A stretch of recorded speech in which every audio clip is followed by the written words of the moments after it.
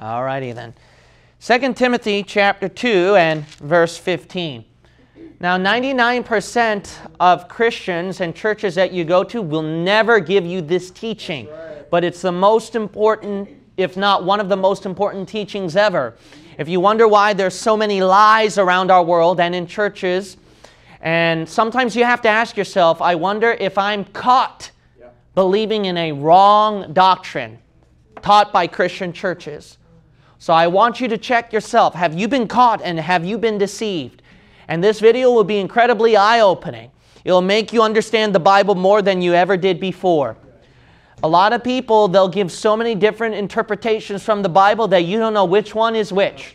But if you know this teaching, if you watch this video and look at it all the way, write down the verses, and you study and pray yourself. You don't believe a word that I'm saying, but you study and look for it yourself, it will be incredibly eye-opening.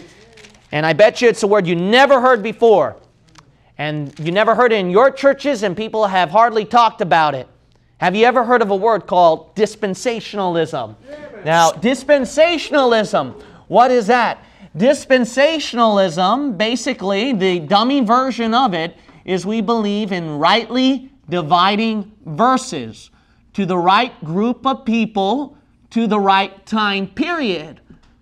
Because if you don't do that and apply all the verses to yourself, you're going to come up with major wrong doctrine. You might say, really? Yes, some verses do not apply to you. There are verses that will apply to a different group of people or to a different time period. For example, in the Bible it talks about that if you take God's name in vain, then you are supposed to be stoned to death. Well, obviously, then all of us would be dead today. So that obviously don't apply to us today. The Bible also says that if you have fabric that's mixed with each other, then that's an abomination to God. Well, obviously, that doesn't apply to us today. The Bible also says that your hair, that there shouldn't be a razor on the head, and that you're not supposed to drink grape juice. Now, that don't apply to us today. That applies to Nazarenes. People of the Nazarene group. That was a command given to them during the Old Testament. Amen. So you have to look at these verses. If you don't believe in dispensationalism, then come on, this is common sense. The Bible says, "How art thou fallen from heaven, O Lucifer, son of the morning? How art thou cut down to the ground, which didst weaken the nation? For thou hast said in thine heart, I will ascend up to heaven, above the heights of the cloud, above the stars. Yet thou shalt be cast down to hell." Now, is that talking about you or Lucifer? Well, duh, it's Lucifer. So that verse does not apply to you. It applies to Lucifer. So that's why even churches will admit this. There's a thing called an Old Testament divided from the New Testament. Amen. So that is a matter of fact. You have to rightly divide things. So 2 Timothy chapter 2 and verse 15 says, "Study to show thyself approved unto God, a workman that needeth not to be ashamed, rightly dividing the word of truth." The Bible says that the word of God has to be rightly divided. So we're going to be talking about rightly dividing, because there's so much wrong division. There's so much division in the churches. And so the churches think the way to get along with each other is to tolerate. Tolerate wrong things? No. There should be division, but right division. You wonder why the church is so divided? Because there's wrong division, meaning there's wrong teachings, wrong doctrines. You can't pretend that all doctrines, that even though they contradict with each other, that overall we can get along. No, that's called the ecumenical movement. That's called the New World Order. Yeah. We live in a spirit and a world of toleration. Yeah. Why do you think God hated the Tower of Babel where everyone united? Yeah. God don't like that. There has to be a division. There has to be a division. But there has to be a right division, not a wrong division. You get so many channels online of people professing themselves to teach the truth and they're the right one, and then they become a cult themselves and they can't pastor their own church. Why? Because they're losers. Because all they are is a cultic mindset. I'm right, everybody's wrong. Now, what you're going to find out from this video is, well, what if, Brother Kim, you're the same way, that you think you're right and everybody's wrong? Well, one, no, I'm not. If you go to our website, I'm in line with a bunch of Bible-believing churches and pastors. But number two, the reason why you think that the way I'm teaching, I'm right and everybody's wrong, is you never heard this kind of teaching before. You've been so deceived by the 99% of wrong stuff in churches and even online, you never heard this kind of teaching before. And I bet you'll never hear about it. And I'm going to show you. Perhaps you've heard of dispensationalism, but there are wrong dispensationalists too. There's a group called revised dispensationalism, which means they're too weak in dispensationalism. And there's a group called mid-acts dispensationalism, which means they're more hyper in dispensationalism. So you need right dispensationalism, rightly dividing. See, the devil can divide as well, but do you have rightly dividing? This video will probably be unlike any other, and I'm not saying it to boast. It's because it's that sad that there's not so many of these kind of videos out there. Yeah, that's true. All right? And if you don't think so, then I challenge you to go out and find stuff and then to post it, and you're going to find out that they're not going to teach what you're going to hear tonight. Okay? So I'm going to show you about rightly dividing verses. This will be incredibly eye-opening and clear up all the confusion. All right, go to Ezekiel 18. Ezekiel 18. Ray Comfort from Living Waters Ministry uses this verse to tell people that they have to turn away from their sin. If they still mess around with sin, then you're going to hell. Now, that's why he emphasizes repentance so strongly on that one. And there are people who doubt their salvation and wonder, well, I'm still messing around with this sin and that sin. I'm trying to get victory over it, but I still mess up. And let's be honest, when I got saved, I didn't realize that there's a checklist of all these sins that I have to clean up. I mean, then salvation makes it difficult. Then salvation makes it difficult. Even if you think you're a good guy, trust me, if God were to check your heart and your thought, He's going to point out other sins that you never thought about before. Oh, so because you didn't repent of those sins, then I guess you weren't really saved then? All right, so go to Ezekiel 18. Ezekiel 18. You'll notice at verse 21, but if the wicked will turn from all his sins that he hath committed, and keep all my statutes, and do that which is lawful and right, he shall surely live, he shall not die. You'll notice at verse 24, but when the righteous turneth away from his righteousness, and committeth iniquity. Oh, so if you're a righteous person, righteous Christian, but you backslide into sin, and doeth according to all the abominations that the wicked man doeth, shall he live? All his righteousness that he hath done shall not be mentioned. In his trespass that he hath trespassed, and in his sin that he hath sinned, in them shall he die. Wow. See, you will die in your sin. Well, then what's the answer to this? The answer to this is, notice in right here, number one, who is the verse speaking to? Number two, what time period? Remember, that's the definition of dispensationalism that I gave earlier. Now look at this. Ezekiel 18 is in what time period? Is this New Testament? No, you're reading from the Old Testament. Who is he speaking to? Jews. Ezekiel was speaking to Jews. Obviously, he was not in a church building that time, and Christianity did not exist yet because Jesus did not die on the cross yet. All right, look at Exodus 4. Exodus 4. So then why are you applying that verse to yourself? Amen. So if there is a group out there that's using Old Testament verses to make you doubt your Christianity, then they're in the wrong group. Look at Exodus 4. Exodus chapter 4. There's a group now where they talk about the signs and wonders movement. And then they say that that's why you go to these meetings, and then you put in the money in the plate, And prosperity gospel preachers, they've been ripping money off of you and then doing those sham stuff with healings and speaking in tongues. And let's be honest, when you first attended a service like that, that kind of spooked you out and you thought that was weird. So then, this speaking of tongue, these signs and all these wonders, is that for the Christian church? Well, look at Exodus chapter 4. Exodus chapter 4. And then look at verse 1. And Moses answered and said, But behold, they will not believe me, nor hearken unto my voice. For they will say, The Lord hath not appeared unto thee. Okay, what does God say? And the Lord said unto him, What is that in thine hand? And he said, A rod. Okay, now look at verse 9. This is the first sign mentioned in the Bible. You know that? First time sign is mentioned. And who is he speaking to? And what time period?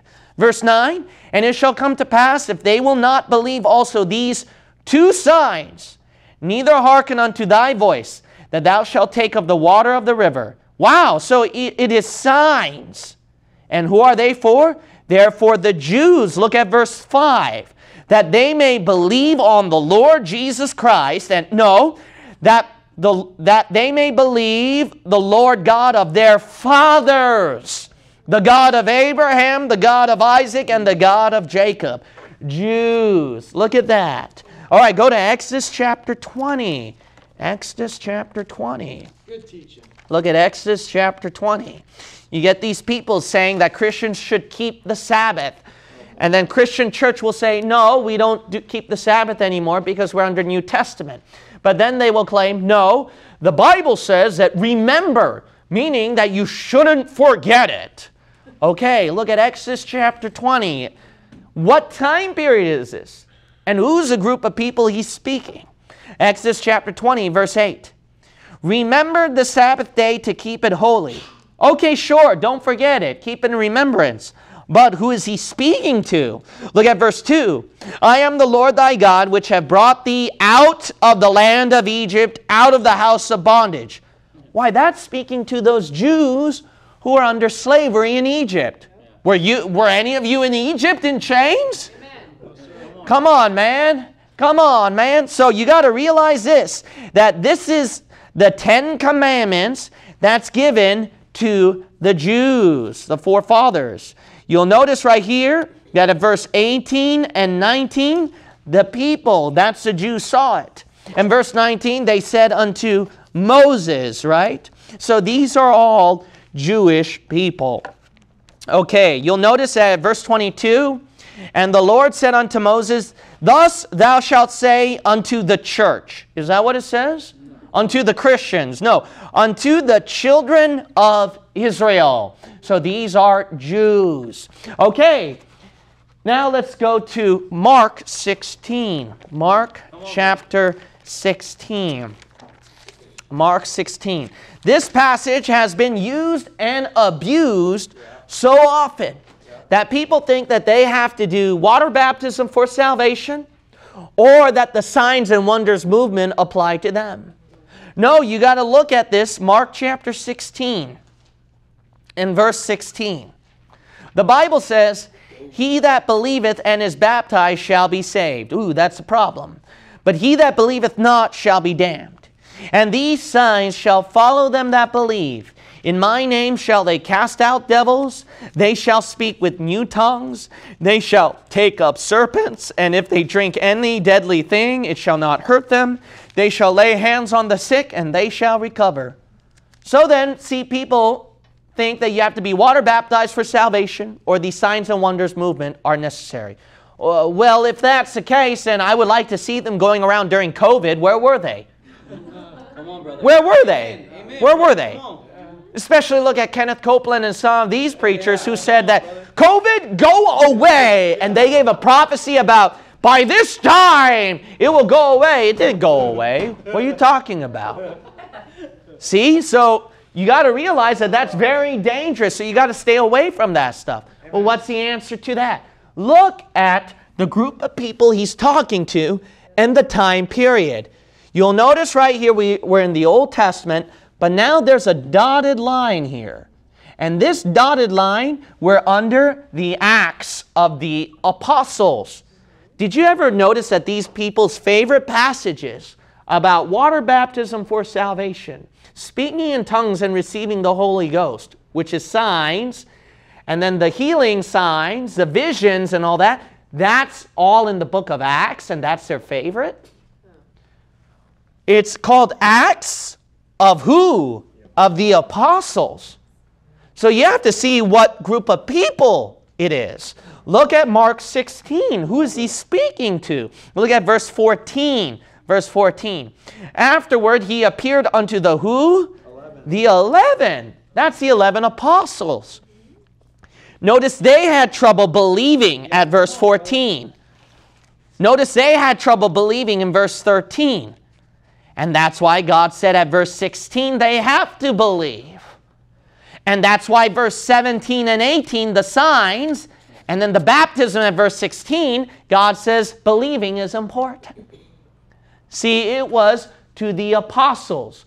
That's why the book of Acts is called Acts of the Apostles. Why? It's their acts that they did those healing signs and those wonders. Look at Acts chapter 2. Acts chapter 2. Acts chapter 2. Verse 38. Acts chapter 2, verse 38. How many of you have heard that you have to get water baptized for salvation to receive the forgiveness of sins? In Acts chapter 2 and verse 38. Then Peter said unto them, repent and be baptized every one of you in the name of Jesus Christ for the remission of sins, and ye shall receive the gift of the Holy Ghost. Why, who is he speaking to? Verse 36. Therefore let all the house of Israel know assuredly. See, it's Jews. Amen. So those Acts of the Apostles, why? They're dealing with Jews. Think about it. When Acts started, they didn't start with the Christian church Gentile. They started with Jews. Yeah. Remember that? Sure, they started a church, but church is simple. It means called out assembly. And number two, the church consisted of Jews, not Gentiles. Amen. So who is he speaking to? What time period? It's the Acts of the Apostles. Okay, let's look at James 2. James 2. James 2. James chapter 2. Now, who's the author here? James. Is he an apostle? He's an apostle of Jesus Christ, right? So then, James 2 follows in line with the Acts of the Apostles. Is he speaking to Jews? Let's look at James chapter 2. James chapter 2. And then we'll look at James chapter 2. And then verse 17. How many of you have heard of this verse? Faith and works necessary for salvation. Even so faith, if it hath not works, is dead, being alone. Yea, a man may say, thou hast faith, and I have works. Show me thy faith without thy works, and I will show thee my faith by my works. Look at verse 24. Ye see then how that by works a man is justified, and not by faith only. Wow, so it seems to show that if you are saved by faith, then you need works to accompany it. But look who he's speaking to. James chapter 1 and verse 1. He's an apostle, so this is the Acts of the Apostles. And notice who he's speaking to. James 1:1. James, a servant of God and of the Lord Jesus Christ, to the who? 12 tribes which are scattered abroad, greeting. See, it's the 12 tribes of Israel. Now go to Hebrews 4. Hebrews chapter 4. Hebrews 4. How many of you have heard of Hebrews 6, excuse me, Hebrews 6. Hebrews 6. Now, how many of you have heard of this verse? That you cannot repent again. And that's why you have to keep going on. If you fall back, if you fall away, then you lose your salvation. Look at Hebrews chapter 6 and verse 1. Therefore, leaving the principles of the doctrine of Christ, let us go on unto perfection, not laying again the foundation of repentance from dead works and of faith toward God. Verse 4, for it is impossible for those who are once enlightened and have tasted of the heavenly gift and were made partakers of the Holy Ghost. Verse 6, if they shall fall away, to renew them again unto repentance. Wow, that's problematic. But the answer is simple. Who is he speaking to? Look at the title. What's the title of the book? Hebrews. Hebrews. And what's the time period? Look at verse 5. Verse 5. And have tasted the good word of God and the powers of the what? World to come. It's the future time period. Like the tribulation. See, notice it's a future time period application. It's the future tribulation. It's not talking about now in the Christian church. So it's a future time period, the tribulation. So right over here is the future. After the Christian church age, we have another time period here. It's the future time period. Okay, now let's look at another passage, Matthew 24. Matthew 24. Look at Matthew 24. Now, how many of you have heard people talking about that, we will have to go through the tribulation, or that there's going to be a rapture after we go through the tribulation? That's a teaching that's made famous. And their favorite passage is Matthew chapter 24. Look at verse 29. Immediately after the tribulation, then what happens? The rapture at verse 31. And he shall send his angels with a great sound of a trumpet, and they shall gather together his elect from the four winds, from one end of heaven to the other. Wow, that's a problem. But look who he's speaking to. Look at verse 16. 16. Then let them which be in where? Judea flee into the mountains. Recall verse 19. And woe unto them that are with child, and to them that give suck in those days. Look at verse 20. But pray ye that your flight be not in the winter, neither on the when? Sabbath day. They're Jews. This is what time period? Verse 21. For then shall be great what? Tribulation. That's a tribulation time period, future. These are for Jews in the tribulation. Not Christians in the church age. Jews in the tribulation. So think about it. That's why there's so many Old Testament prophecies that God promised to the Jews that He will come as a Messiah and set up a kingdom on earth. But that never happened. That's sometime in the future. And the Jews, what are they looking for right now? Their Messiah to come down as king and to reign on the earth and to reestablish Jerusalem. Why? Because the Jews are Old Testament Jews. Yeah. They're not New Testament Christians. So they don't know the New Testament scriptures. But notice right here, these are for Jews in the tribulation. How many of you heard of this verse at Matthew 24? Look at Matthew 24 and verse 13. 13. But he that shall endure unto the end, the same shall be saved. How many of you have heard Christians talking about you got to endure to the end so you can be saved? That's not us. That's Jews in the tribulation. Now, why do we believe Christians are not going through the tribulation? But rather their rapture is different. Our rapture is in the church age right here. We're going up. The Jews in the tribulation, their rapture is this time period in the tribulation going up. How do we know that? Well, look at right here. If you look at this chart, notice Matthew to John, Hebrews to Revelation. In this time period when they were writing those books, it was during the Acts of the Apostles.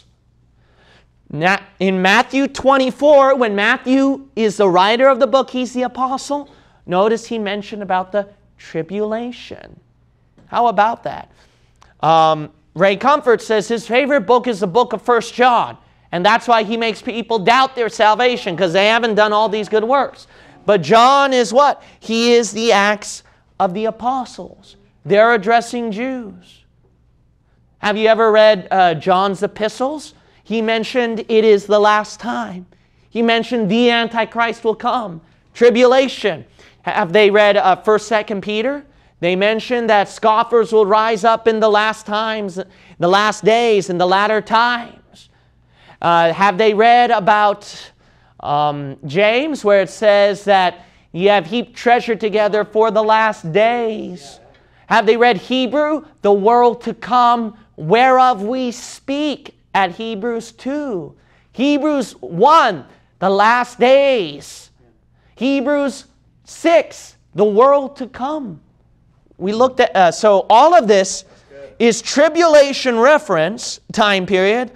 A lot of this is Jewish reference.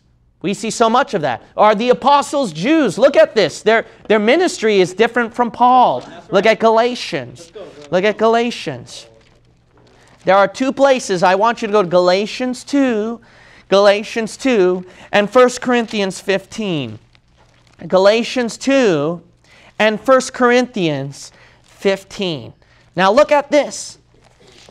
Look at the difference here. 1 Corinthians 15 and Galatians 2. So to cut it down is this. To cut it down right here is that Paul is the apostle for the Gentiles. Now, remember, if you know your Bible, God was turning from the Jews to the Gentiles because the Jews rejected God. So then God, He had to turn from Jews to Gentiles. When He was turning to a different group of people, look at who, at a time period, different time period, what happened? Paul came in, who's an apostle to the Gentiles. His books are Romans to Philemon, and those are addressed to Gentiles.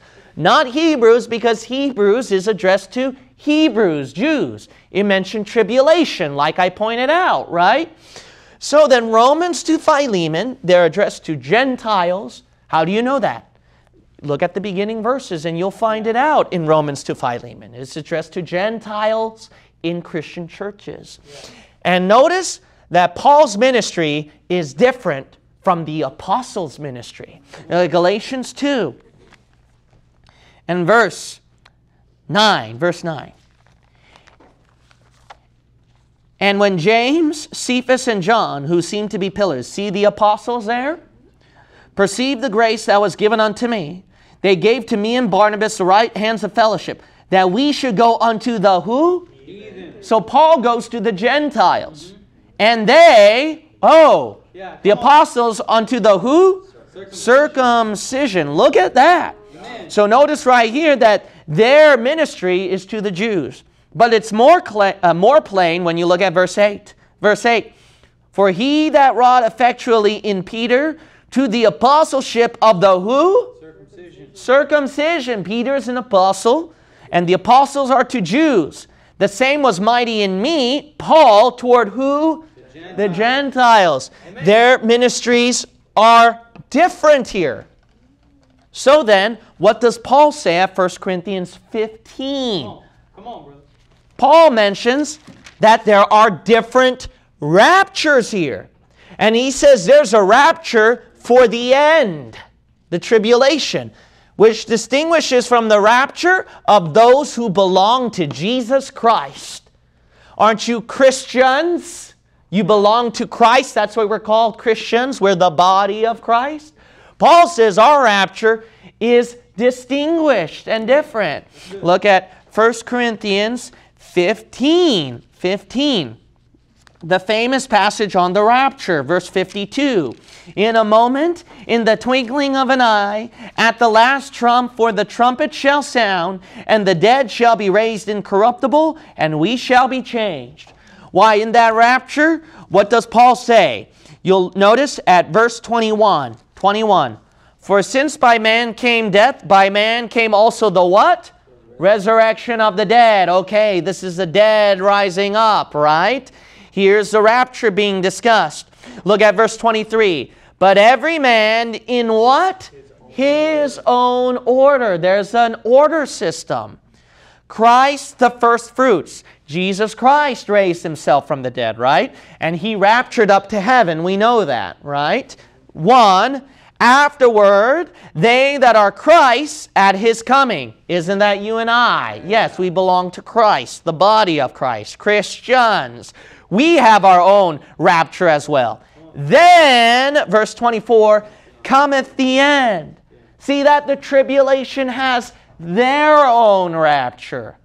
So that's why notice that we have our rapture that's distinguished from the tribulation rapture. But if that's not enough, notice 1 Thessalonians chapter 5. 1 Thessalonians chapter 5. And then I want you to also turn to Luke. Turn to the book of Luke 21. Luke 21 and 1 Thessalonians chapter 5. Luke 21 and 1 Thessalonians chapter 5. Now, notice that Paul, he talks about the rapture at 1 Thessalonians. We know that. He's talking about the rapture because it's very plain when you look at verse 16 and 17 of 1 Thessalonians 4. For the Lord himself shall descend from heaven with a shout, with the voice of the archangel, and with the trump of God. And the dead in Christ shall rise first. Then we which are alive and remain shall be caught up together with them in the clouds to meet the Lord in the air. And so shall we ever be with the Lord. There's our rapture. But what did Paul say about our rapture? He said at verse 9, chapter 5, and verse 9, for God hath not appointed us to what? Wrath. So our appointment, our time period is not wrath, but to obtain salvation by our Lord Jesus Christ, who died for us that whether we wake or sleep, we should live together with him, our rapture. So our rapture is not wrath, okay? Now look at Luke 21. Luke 21. People who teach that Christians will go through the tribulation, they come up with this fancy, complicated teaching that, well, we will still go through the tribulation, but we're just not going through the wrath. So the final day of the tribulation is wrath, and that's when, before the wrath comes down, we get raptured. But we're still going through the tribulation. Now notice how confusing that sounds. We make it easier by saying, look, the wrath is the future tribulation. And God says our appointment to be raptured is not during wrath. All right, look at Luke 21. Luke 21 right here. Luke 21. Now, remember Matthew 24, the language. Luke 21 is the same passage as Matthew 24 that we read about going through the tribulation, enduring to the end, and getting raptured. Look at Luke 21, the wording right here. The Bible says, verse 21, then let them which are in where? Judea flee to the mountains. Why, isn't that Matthew 24? That's the same thing. Verse 22, for these be the days of what? Vengeance. It's wrath. Verse 23, but woe unto them that are with child, and to them that give suck in those days. Doesn't that match with Matthew 24 that we read? Okay, keep reading. For there shall be great distress in the land, and what? Wrath upon this people. See, tribulation is wrath, but our appointment is not to wrath, okay? We go up here. That's very plain. So notice that with Paul's writing, the church is very different from a Jew. Whenever they give you a wrong doctrine, it's going to be very highly likely to a Jew. Yeah. Remember that. Remember that. Here's another one. Go to Romans 11. Romans chapter 11. Amen.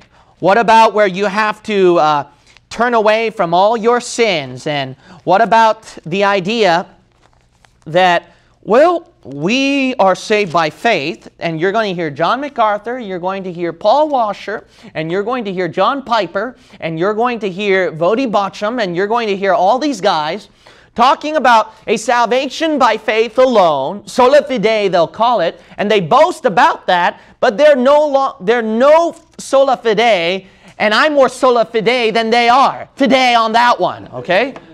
They just eat filet o fish or something like that. So if you look at Romans 11 verse 6, you'll notice that I'm more sola fide than they are. If I believe salvation by grace alone, I don't believe that you have to do good works after that. Works have to be separated from grace.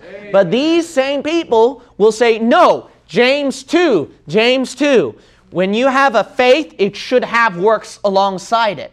No, we saw it's a different group of people, different time period.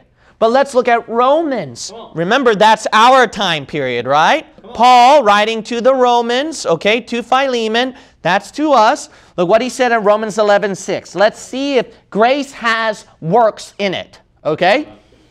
And if by grace, then is it much of works to prove a real grace, a real faith? No, then is it no more of works? Otherwise, grace is what? No more grace. You invalidate grace. But if it be of works, if you want to put works in there, then what? Is it no more grace? Then you get rid of grace. If you want to put work with grace, then you know what you're doing? You're getting rid of the definition of good works too. It says, otherwise, work is no more work. Work is work. Grace is grace. Let's keep the two separated and leave it that way. Why are you mingling the two? And they complicate it by saying, if you have well, I know the Bible says salvation by grace alone, not by works, but in this passage, you're supposed to have works. So if you have real, genuine grace, then it's supposed to have works. See, this is confusing, complicated. Let's make it simple. That's for Jews, all right? James 2, the works. And the time period is tribulation. Us, Gentiles, right? So then what happens? The Bible says that our salvation is grace, not by works. All right, let's look at another example. We're going to look at 1 Corinthians 1. 1 Corinthians 1. Now, some people might say, well, what if I'm a Jew and I want to get saved today? Very simple. God, what did he do with the Jews? He turned from Jews to Gentiles. So if you're a Jew today, you got to go along with the Gentiles in their program. Just like when God was dealing with Jews at the Old Testament, Gentiles had to go along with the Jews' program. It's that simple. All right? Some people might say, well, Paul said the last trump at 1 Corinthians 15, so isn't that the final trump of the 7 trumpets at the tribulation? Look how complicated that is. Let's make it simple. Because we're getting out of here, to us, that's the last trump. It's that simple. All right? Now, look, you just have to read it as it says. Look at the time period and the group of people. You notice how cultists make it very complicated. Talk about stuff that you didn't hear about before, and you're like, where is this all coming from? Now, let's look at 1 Corinthians 1. Let's see if Paul thought water baptism is the same thing as the gospel for your salvation. It's not. The gospel salvation is separated from water baptism. Amen. Paul said at verse 17, for Christ sent me not to baptize, but to what? Preach the gospel. Whoa! Water baptism is not the salvation gospel. Why? It's Paul's, look at the books right here, it's Corinthians. Romans to Philemon. Romans to Philemon. Look at that, okay? Look at that. All right, let's... So we see over here that these passages show that we are saved. What about losing salvation? No, we don't believe in losing salvation. How can you lose your salvation? Once saved, always saved. Look at Ephesians 1. Amen. Ephesians 1. Well, the Bible says that once you taste the Holy Spirit that you can lose it. What verse are you quoting? Yeah. Hebrews 6, right? Yeah. Look at these books. Are they quoting Matthew through John? Are they quoting from Hebrews to Revelation when these are written by the apostles whose ministries are to Jews? Are they quoting you Old Testament verses that are for Jews? If they're quoting that and they're applying it to the church, you know they're wrong. Paul, what did he say to the church? Look what Paul said to the church at Ephesians 1:13. In whom he also trusted, after that he heard the word of truth, the gospel of your salvation, in whom also after that ye believed, ye were what? Sealed with that Holy Spirit of promise. You're sealed. Sealed how long? You're sealed all the way to glory. Look at verse 14. Which is the earnest of our inheritance until the redemption of the purchased possession, unto the praise of His glory. Until you go home to glory, you're sealed all the way. Even when I sin? Yes, even when you sin. Look at Ephesians 4. Ephesians 4, verse 30. Ephesians chapter 4 and verse 30. The Bible says, and grieve not the Holy Spirit of God. See, you're grieving the Holy Spirit with your sin, right? Whereby ye are what? Sealed unto the day of redemption. See, you're sealed no matter how many sins you committed. What sins are you talking about? I don't remember them anymore. From the book of life, they've all been torn out. I don't remember them anymore. How about that? Imagine you just quote Ezekiel 18. You'll kill the Holy Spirit after that during that singing. Well, if the righteous man turned from his iniquity, see, who taught you that? A man named Living Waters with almost 1 million subscribers or more? And that attracted your attention? Subscriber amount is what you believe to be the truth rather than the Word of God. Amen. But the Bible says repent, repent all over. Yeah. What verse is he reading? Yeah. What time period? Yeah, we believe in repentance, but you know what? The Bible says that repent means a change of mind. Yeah.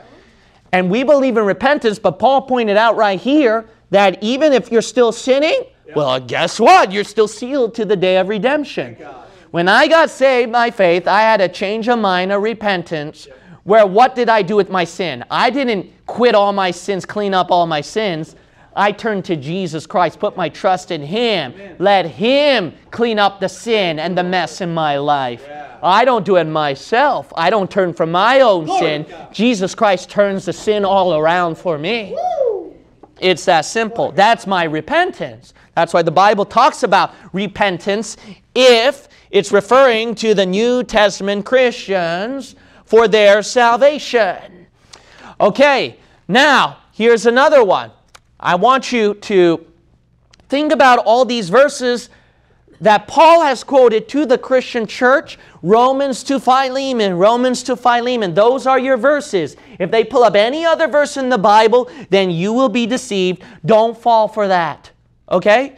There's another one that I want to point out is there's a group out there that will teach you wrong division, that they'll go hyper mode, I told you. So we address the weak mode of people rightly dividing. Now we got to address the hyper mode. The hyper mode is, well, because it's Romans to Philemon, we should chop off all the other books in the Bible and we only read Romans to Philemon. Then your Bible is this small. You know that? That's ridiculous. No, we read the whole Bible. It's for our reading. Amen. But then those hypers will say, but our doctrine is Romans to Philemon, Romans to Philemon. So because of that, that's why all these other books are not necessary. No, look at the Bible, 2 Timothy chapter 3. 2 Timothy chapter 3. 2 Timothy chapter 3. The Bible says all Scripture is given by inspiration of God, and is profitable for doctrine, reproof, correction, instruction in righteousness. And that's the Apostle Paul in Romans to Philemon, that book, where he said that. So beware of people who put a mid-acts term. If they say mid-acts, then beware of that. 2 Timothy chapter 3, verse 16.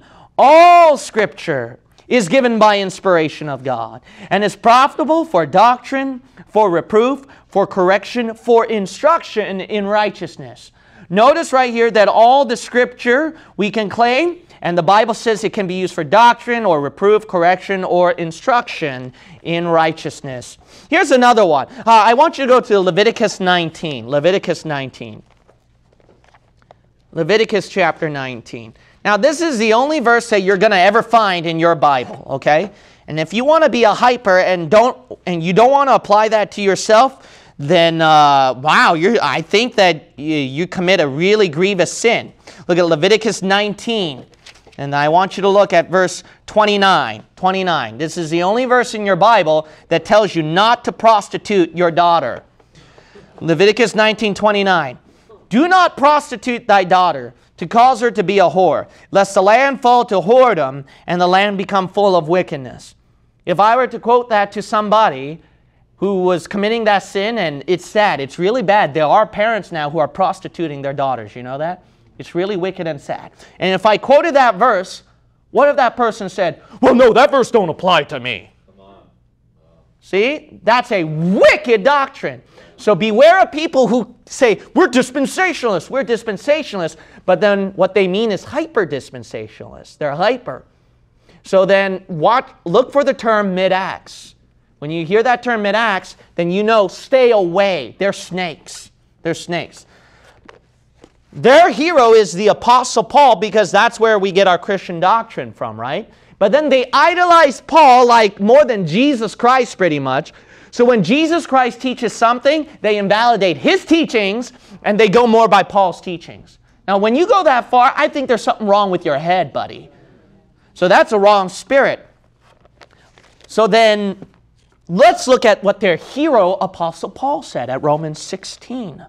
Romans 16. Look at their hero, Apostle Paul, Romans 16.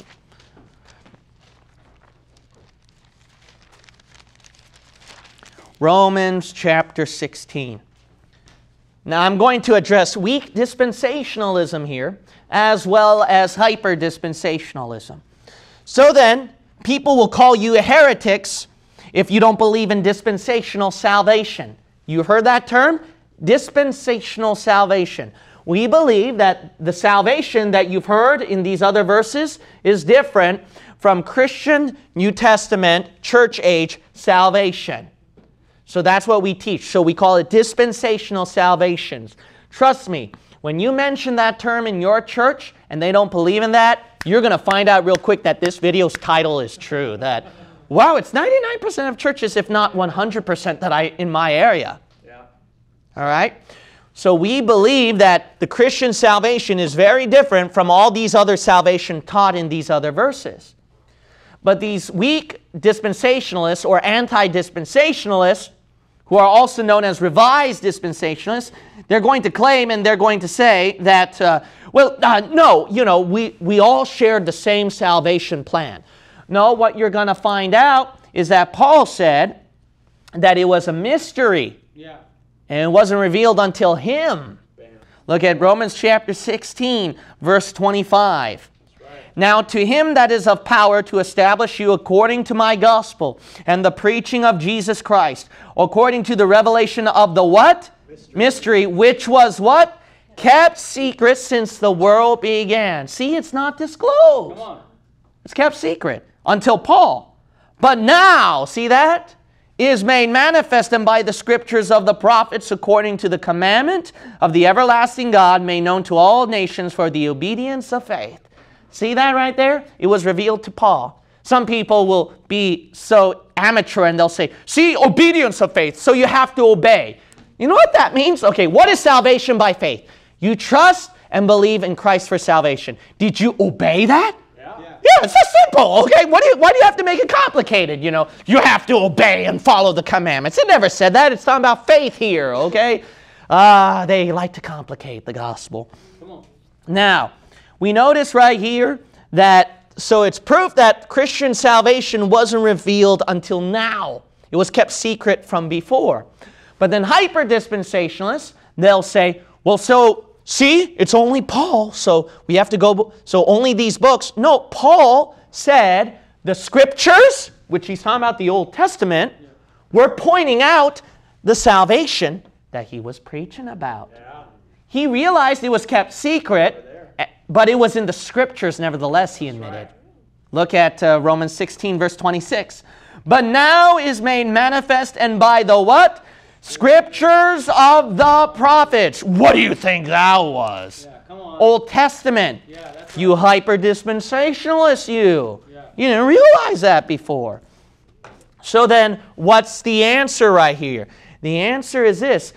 How are you going to deny Old Testament verses that your beloved Apostle Paul quoted if you're a hyper-dispensationalist? If you don't think those Old Testament verses are important for us to use, your beloved Apostle Paul thought so.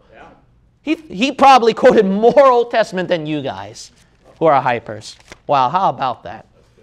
So then, see, we don't believe in that hyper-dispensationalism heresy. Okay, so then, here's the question then. The question is, then what's going on right here? The answer is based on two things right here. The answer is two things right here. One, God, He is I am that I am, right? He is Alpha and Omega. Now, there's no doubt when you study prophecy and divine decrees in even other religions, but they will admit this. When there's like a prophecy or a divine decree, what?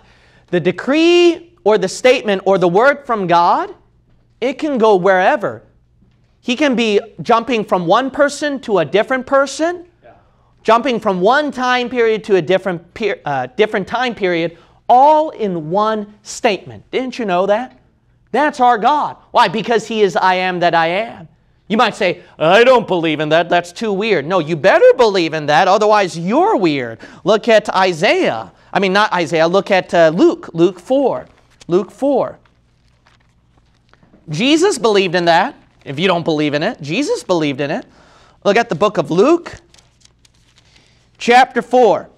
And I want you to go to Isaiah 61. Isaiah chapter 61. I want you to go to Luke 4 and Isaiah 61. Notice that Jesus believed that even in one verse in the Bible, it can jump time periods. And that He has to rightly divide even one verse where half of it applies to His first coming and the second half to His second coming. Wow. What are you talking about? Look at Luke 4. Look at the book of Luke chapter 4 and verse 17. And there was delivered unto him the book of the prophet Isaiah. And when he had opened the book, he found the place where it was written, The Spirit of the Lord is upon me, because He hath anointed me to preach the gospel to the poor. He has sent me to heal the brokenhearted, to preach deliverance to the captives, and recovering of sight to the blind, to set at liberty them that are bruised, to preach the acceptable year of the Lord. And the Holy Spirit writes down, and He closed the book. Right. And He gave it, verse 21, and He began to say unto them, This day is this scripture fulfilled in your ears. What is He quoting? Isaiah 61. Isaiah 61, verse 1. Isaiah 61, verse 1. Jesus is quoting this. The Spirit of the Lord God is upon me, because the Lord hath anointed me to preach good tidings unto the meek. He has sent me to bind up the brokenhearted, to proclaim liberty to the captives, and the opening of the prison to them that are bound, to proclaim the acceptable year of the Lord. And Luke said, and He closed the book and said, this scripture is fulfilled in your ears. Why? Because the second half of verse 2 is not fulfilled. And the day of vengeance of our God to comfort all that mourn. Why? Jesus did not come to take vengeance. No, not yet. He didn't take vengeance yet. That's in the future tribulation when He sets up His kingdom for the Jews. That's what those Old Testament Jews were looking at. Right. See? But they weren't rightly dividing, so they didn't know that. So notice that Jesus divided even one verse, half of it. Woo! So then these hyper-dispensationalists, they're going to say, well, Christians shouldn't claim any verse from Matthew through John, Hebrews to Revelation, because that's for Jews in the tribulation.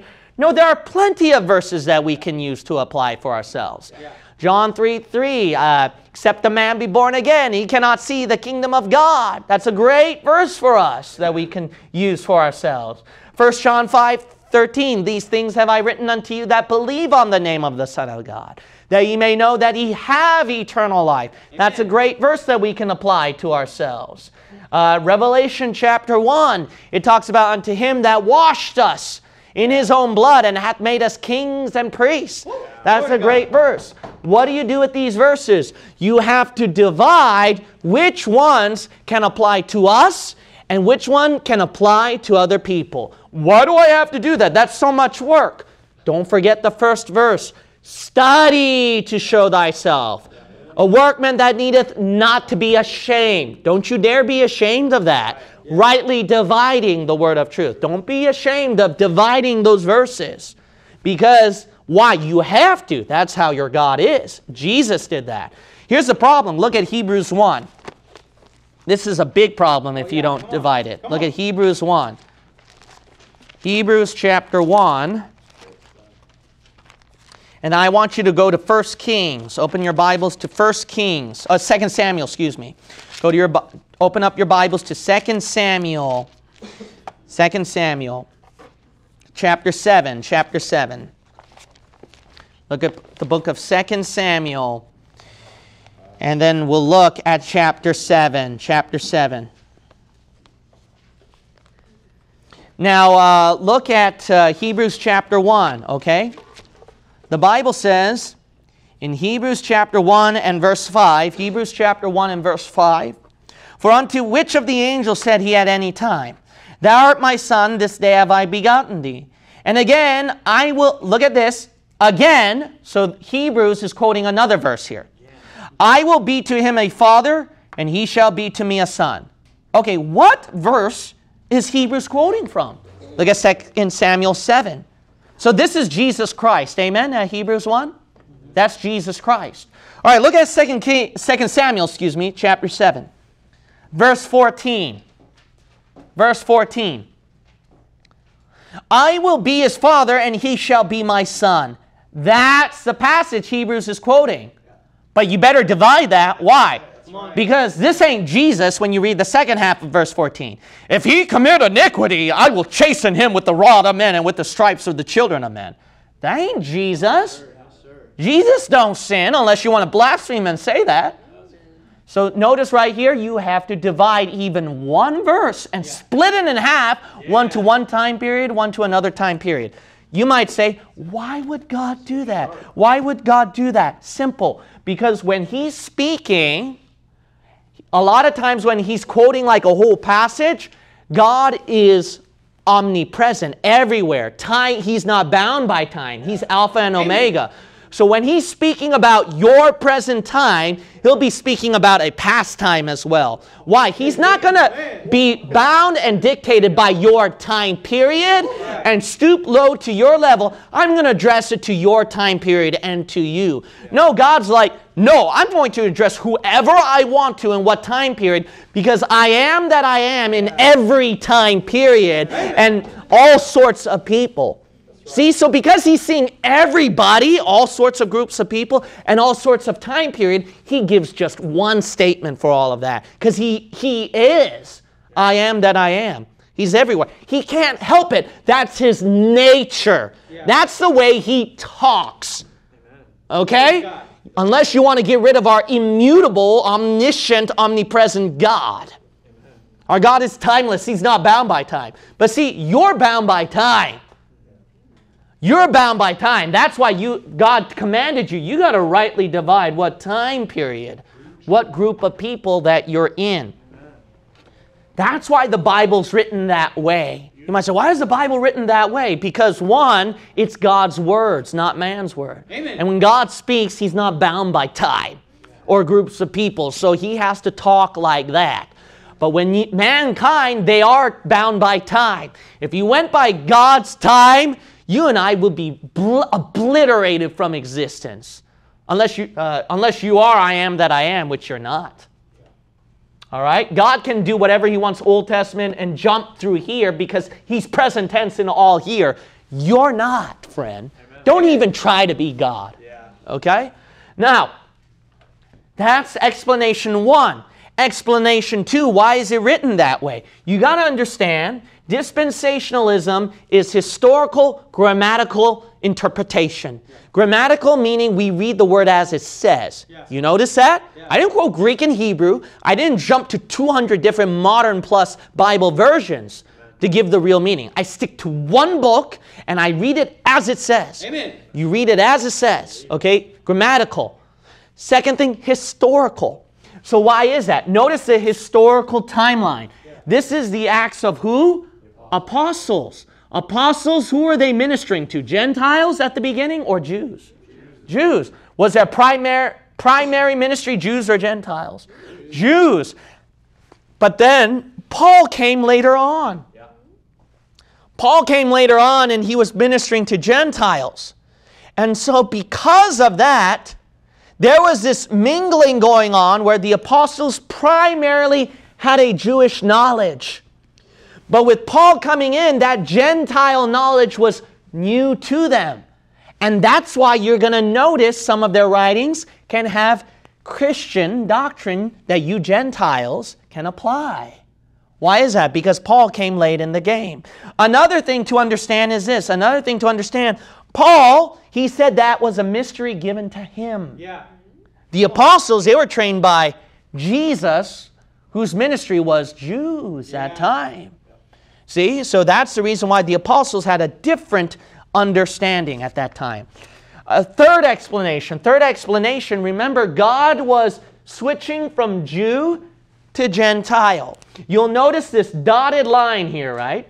So when you look at this dotted line, Matthew through John, Hebrews to Revelation is in this dotted line here, because this was the apostles' time period they were writing. Let's be honest, when you start from the beginning of Matthew all the way to John, and then you study Acts, and then you look at Hebrews to Revelation, wasn't Jesus Christ gradually transitioning from Jew to Gentile? There's no doubt about that, right? He first said, let's start with Jews, but then he said, because you Jews will not hear, we're going to turn to Gentiles. But they didn't put like a clear-cut time period, right? You notice it was gradually fading away from Jews and gradually turning to Gentiles. That's why you'll notice in these books, there's a mingling of Christian doctrine that's for Gentiles as well as doctrines for Jews. That's a historical and a biblical common sense understanding. Amen. God was transitioning from Jew to Gentile. Some people might say, well, Gentiles partook in signs and wonders. It was called Acts of who? Apostle. Paul is an apostle. And guess what? He started out with Jews too. Remember that? But then he was switching to Gentile. That's what Paul said. That's why Gentiles participate in signs. Why? Because of the Jews. God was still dealing with Jews, but he was transitioning. If you don't think so, if you think signs and wonders are still available, why didn't you cure COVID? There's no doubt it ended. Well, what time period it ended? We don't know. We do know this, though. It's done now because we can't put a clear-cut time period because it was gradually fading away. See that? That's why we can't put a clear-cut time period for Matthew to John, Hebrews to Revelation. Here's the clear-cut time period. Jews here, cut, Gentile, we switch. You can't do that. Why? Because God is gradually transitioning. Why would God do that? Just like how he gradually does it with you. Yeah, there it is. If you're not living your Christian life right and God gave you a calling to do and you're like, no, Lord, and you keep running away from the calling, you ever notice God gradually fading away from you and using another person to do the calling that you rejected? And he said, I'm going to use you instead because this person rejected me. But he's so merciful, he didn't end it yet. He's gradually shifting from person one, who's forsaking the Lord, and gradually turning to person two, who's being used of the Lord. Did you notice when you're used by God or called by God, it's not like all at once and you start. It's gradually building up where God confirms your calling, what he called you to do. That's your God. Why would God do that? Because if he gave it all to you at once and cut you all off all at once, you die. Remember, he is I am that I am. That's why you have to do that rightly dividing. If you go by God's timeline and everything, you the universe would fall apart. That's why rightly dividing is so important. All of this ties together with God's attribute, who He is. Dispensationalism. It's incredibly eye-opening. Incredibly eye-opening. So understanding all these, we go back. All right, so when you read a text, what do you got to do? Who is he speaking to? Jews, Gentiles. We established that. All these books of the Bible, Old Testament books, Matthew through John, Hebrews to Revelation, we can see right here that it's going to address a lot to Jews. What time period? Why, Old Testament time period. For the Old Testament books. These books that the apostles wrote are the time period of Acts of the Apostles. What about Christian doctrine? Where are we based upon? It's to Gentiles, right? Romans to Philemon. Okay, but then that's why we have to only stick to Romans to Philemon, says the hyper, right? And then the rest of the books we reject. No, we've seen in this case, they reject this, okay? They divide off books. You notice that, these guys? They divide books. They're amateur dispensationalists, these hypers. They're not really hyper dispensationalists. They're amateur. They divide off books and to make it easier because they're lazy to divide. No, we divide it all over where we believe that one verse can split in half. So that's why we believe in double application. If you don't believe in that, you don't know Bible, my friend. We've given you demonstrations of verses that can have a double application. One can jump to one time period, another can jump to another time period. One can jump to a different person, group of people. The other half of the verse can jump to another person, different group of people. Okay, so then how do I know which verse applies to me? Simple. You apply it unless it contradicts you. It's that simple. When you read the Bible, apply it to yourself. But then if it contradicts you, your doctrine, that's when you don't apply it. It's that simple. You might say, how do I know that? Simple. Where is your Christian doctrine? What do you know where your Christian doctrine is? Right here. That's your Christian doctrine. Okay. If you were to read John 3:3, ye must be born again, that don't contradict Paul. Paul said that we were dead in sins, but then we were regenerated. We were born. How about that? So then, I can apply that verse to me. In John 3:3, you must be born again. What about the passage in Matthew 24? He that endureth to the end, the same shall be saved. Well, I can't apply that to me. Why? Because it contradicts the Christian doctrine in Paul, where it says in Ephesians 1:13 and 14 and 4:30, that even if I sin and grieve the Holy Spirit, I'm still saved. I don't have to endure or hold on to it.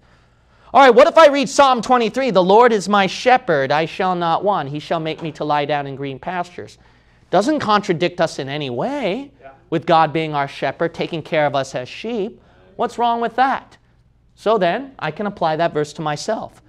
Here's a simple one. In the beginning, God created the heaven and the earth. Genesis 1:1.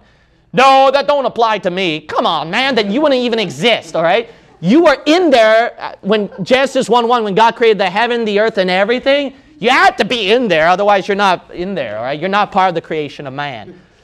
So, unless that contradicts somewhere here, does it contradict? No. So you can apply that. Here's another one. Remember the Sabbath day and keep it holy. Does that contradict us? Yeah. Why? Because Paul said, here's one verse I forgot, all right? Colossians, all right? That's good, brother. I forgot that. Colossians, okay? Colossians chapter 2. Colossians chapter 2. And verse 16. Colossians 2:16. So remember the Sabbath day. So you Christians have to observe the Sabbath. Does that contradict Paul's writing? Yes, because Paul says we're not bound to keep the Sabbath. Amen. Colossians 2 and verse 16. Let no man therefore judge you in meat or in drink or in respect of an holy day or of the new moon or of the Sabbath days. See that? So notice that the Sabbath days are not applicable to us. Now, I have a big question for you guys. Why are you so obsessed with the book of Revelation and Genesis, especially Acts and Hebrews, when you don't know your basic Christian doctrine, your doctrine. You want to know other people's doctrines more than yours? This is most important, Romans to Philemon. Amen. And people don't like these books because they're too easy. Oh, really? Really? Then why did you get messed up with all this kind of stuff? You don't know your basic Christian foundation. Obsessed with conspiracies, obsessed with online stuff, revelation, something deep doctrine that Pastor Kim's going to teach next. You're in the wrong place, bud. You got to be right here. Amen. Until you know this first. Why do you think I can get into deep doctrine? Because I knew this first. And then when I got to that deep doctrine, I'm able to clear and filter it out and be able to apply something where it can work for myself, but then the other areas I know it cannot apply to me. It's a tribulation timeline, or if it's an Old Testament timeline, etc. That's how you read your Bible. It's that simple. You need to know Pauline epistles. If you know your Pauline what I mean by Pauline is Paul's. If you know Paul's doctrines in Romans to Philemon, then what's going to happen is this. You will know, and you don't have to be paranoid when you read the verse. Can I apply this to myself or can I not? No. Just generally apply it to yourself. The Bible says all Scripture is given, right? He gave it for you to read. But the only time that you have to realize that it doesn't apply to you is what? Is when it contradicts Paul's doctrine, Romans to Philemon. That's how you know. It's that simple. So just read your Bible like you would read every day and enjoy it and learn something from it.